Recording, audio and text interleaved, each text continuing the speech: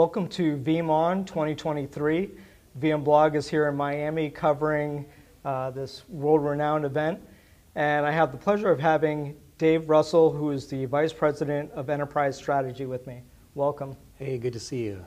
So today on the keynote, there was a major focus on ransomware. Yeah. And I understand you guys just did a lot of surveys, and can you maybe tell me some of the results from that? Yeah, so if I kind of go, why did we do a survey? Some of the information we were looking for just wasn't available out in the industry. So we did a industry-wide, meaning not just Veeam customers, right? Veeam customers out of 1,200 organizations that actually got hit by ransomware. That's who we surveyed. And Veeam customers represented about 7% of those. And it was global, worldwide, companies at large, small, various verticals. We asked backup admins, chief information security officers. And some of the interesting things that we saw, I mean, it's almost like, here's some bad news and here's some worse news. I mean, it just got worse and worse. And one of the reasons that we're really trying to promote it is really to raise awareness. I mean, regardless of what backup product you use. The challenge is, all of us in the industry, no matter what you're using for backup, if you think about the anatomy of a ransomware attack, the number of things that had to go wrong to get to that point, right? I mean, intrusion detection failed, and that's after your employees clicked on an email that you already probably told them, don't click on phishing emails, and right. Just go down the list, right? A lot of things went wrong, and then you're now trying to recover. So if you kind of really look at the punchline, the bad actors are going after the backup repositories because they know that that's going to be your out, right? That's going to be the way that you try to avoid pain. So what are some of the new features that have been added as a result of the survey results? And maybe you can speak a little bit to those survey results. Yeah. So I mentioned they're going after the backup repository. 93% of the survey results of 1,200 organizations said the bad actors tried to attack my backup repository. That's crazy. It's a pretty high number. And if I kind of decompose who gets attacked, everyone gets attacked. It doesn't matter what geography you're in, what vertical you're in.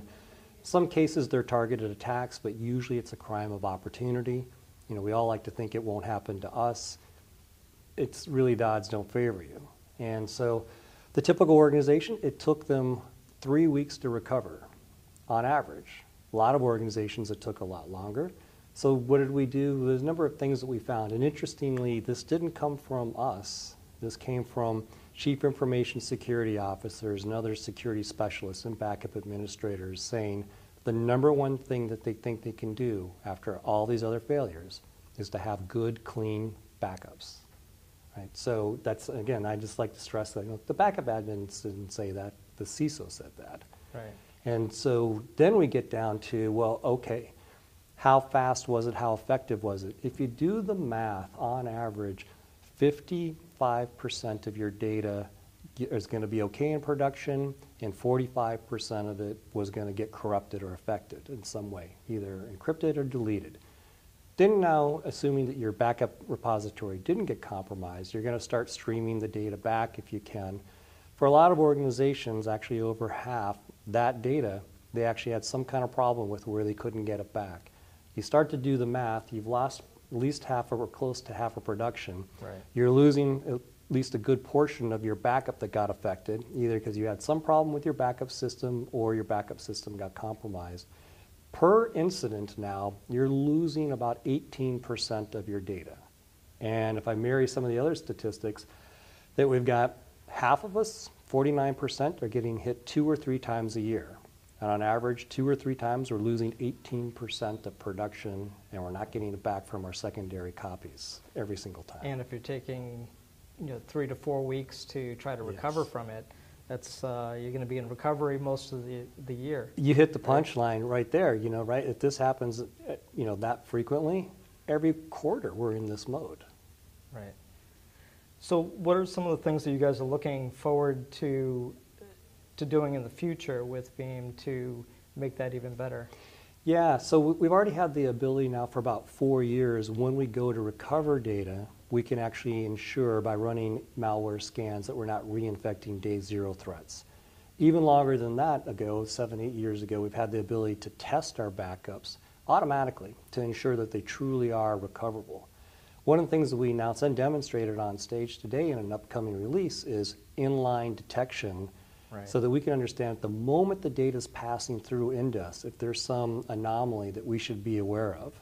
It will be imperfect. I liken it to a kitchen alarm, your smoke detector. Mm-hmm. You're probably willing to pay with a few chirps from that machine to tell you, yeah, I'm burning the spaghetti, right? But that's better than not being alerted that, hey, the house is on fire while I'm asleep. Right. So it's about detection.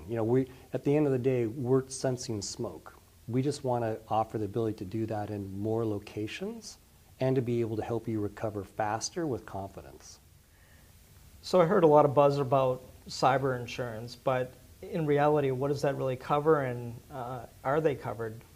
Yeah, so 77% of the people said they invoked cyber insurance. Even more said they had it, but they just chose not to actually activate it for fear of raising their premium. Right. So 77%, better than 3 out of 4, said they relied on it. But going forward, what we found is once they actually used their cyber insurance, some combination of their premiums went up, the cost of deductible went up, and the cost, or what was covered, declined. Only a few percentage points, literally a handful, said there was no change. So the challenge is if 3/4 of us are using cyber insurance per attack, which is happening oftentimes more than once a year, the reality is the applicability of that cyber insurance to offer financial remediation is actually decreasing. And in some geographies, actually, some of the cyber insurance almost completely disallows coverage for cyber, if you can believe that. Meaning you've got to prove beyond a shadow of a doubt that nothing was done improperly, almost to the point of where your likelihood to successfully file a claim is pretty much in question. I found it pretty interesting also that people that actually did pay the ransom, it was not a guarantee that you're actually going to be able to recover. And I think you said it was 1 in 4, or maybe yeah. So unfortunately, there was the majority of people that once they got attacked, they chose to pay the ransom to get the data back. And of those high percentage of people, which was almost 80%, 21% of them said we paid the ransom and we couldn't get the data back. I mean, that's literally double whammy. Right. Great. Well, I want to thank you for taking the time to speak with VMblog, and we look forward to the rest of the show. Always a pleasure. Thank you. And everyone out there, we've got about 15,000 that are viewing the episodes remotely here from VeeamON. Be sure to check it out.